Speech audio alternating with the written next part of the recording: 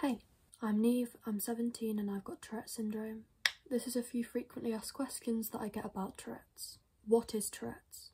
Tourette's is a neurological condition, meaning it's in the brain. Tourette's is one of many tic disorders, meaning it's a condition that causes people to have tics. Tics are involuntary movements or sounds, meaning I make movements and noises that are out of my control. What is the criteria to get diagnosed with Tourette's? So you have to have at least 2 motor tics, which are involuntary movements, and 1 vocal tic, which is involuntary noises or sounds, and you have to have had them for at least 12 months. You also have to have developed these tics before the age of 18. However, I do know a few people who have adult onset Tourette's, meaning their tics started after they turned 18. When did your tics start? So my tics started in September 2020, so when I'm filming this, I've had tics for about 2.5 years. I was 14 when my tics started, I'm 17 now. What's your most common tic? My most common motor tics are the neck jerks and the little facial tics that I have. My most common vocal tic is the little hiccup sound that I do quite often. My most common complex vocal tic at the moment is probably mummy. What's the difference between simple and complex tics? So a simple motor tic would be the neck jerks that I'm doing, the little facial twitches. Basically short repetitive tics that only involve one muscle group. A complex motor tic would be things like clapping your hands, jumping up and down. People tend to think that I'm faking it when I have complex motor tics because they look more thought out and less involuntary. The only thing I can tell you is they are still involuntary, they are just more complex.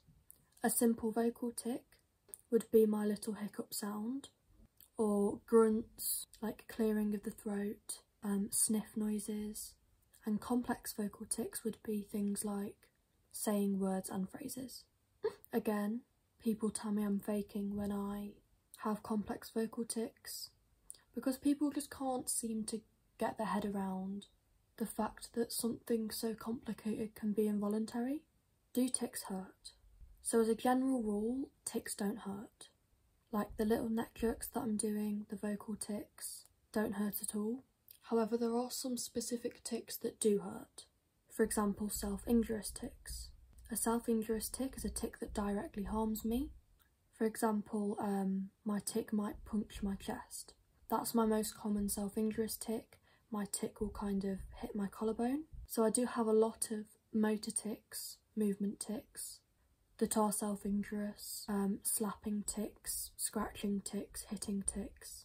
Vocal tics don't really hurt unless it's been going on for ages. Like if I have a throat clearing tic and I've been doing it for, hours on end, that will end up straining my throat. What's your least favourite tic? If you listen to my answer to the last question, you'll probably be able to guess. My least favourite tics are the self-injurious ones. Do you know when you're going to tic? Most of the time, yes. I get something called a premonitory urge, which is like the sensation that you get before the involuntary movement or sound. For example, sometimes I feel this weird sensation. It's like electricity running down my arm, and then my arm will tic. Or I feel the electricity coming up my spine, and then I have a big neck jerk. My little tics, the ones that I do all the time, I don't get a premonitory urge for those. I just sort of have a constant weird feeling in my neck. It never really goes away, but I'm so used to it now that if I don't think about it, then I don't even feel it. Do you know what your tic is going to do or say before you tic it? The short answer is no, but as I just said, if I feel the premonitory urge coming down my arm, I know that the tic is going to be in my arm, but I don't know what it's going to do. Are tics what you're thinking? Absolutely not. So there are a few times where coincidentally my tic has said something that I actually believe, or I know, or I think, but majority of the time tics are absolute rubbish. I have some observational tics, which means that they relate to the situation that I'm in, or relate to my surroundings. For example, if I see someone with bright blue hair, my tics might then comment on their blue hair. I'm not thinking to myself about their blue hair, but subconsciously I have seen them. Sometimes my tics do tic about things that I have seen. Why do so many people with Tourette's have the same tics as each other? So on TikTok, my main platform, I follow a lot of people with Tourette's, In my opinion, the Tourette's community is really supportive, but a lot of us do have the same, if not very similar tics, mainly vocal tics. This is due to something called echolalia. Echolalia is derived from two Greek words, echo and lalia. Echo meaning to repeat and lalia meaning to speak. Echolalia is very common in people with Tourette's. For example, if I hear something on the television, my tic might then repeat what I've heard. Same goes for if I hear someone speaking. So if I watch a video of someone with Tourette syndrome, or any tic disorder for that matter, and they are frequently ticking a few words, for example peas, I hear them ticking the word peas, my echolalia might then repeat the word peas. This doesn't mean I'm copying them, this is just part of Tourette syndrome. So yeah, that's why a lot of creators with tics or Tourette's have the same vocal tics. Is Tourette's the swearing disease? No.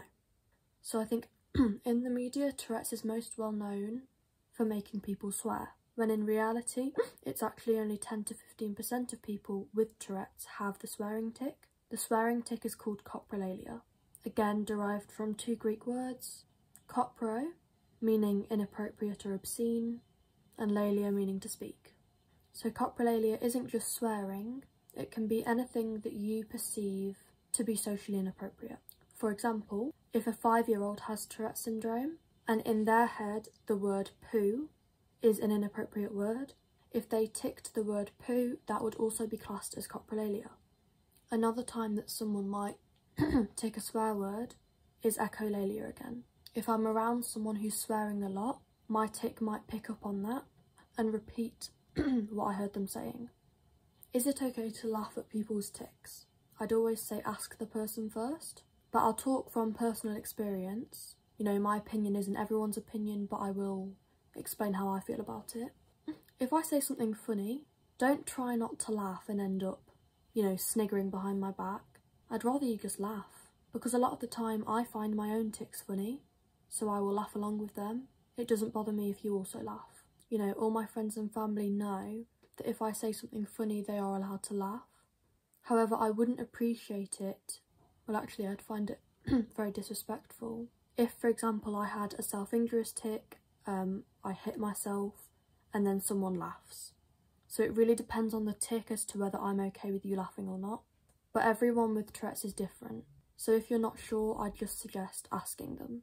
So I think I've gone over all my most frequently asked questions. Hopefully the comments are on in this video, sometimes they get disabled. If they are on and you've got any other questions, feel free to ask. I hope this cleared up some misconceptions. Thank you so much for watching, please like and subscribe.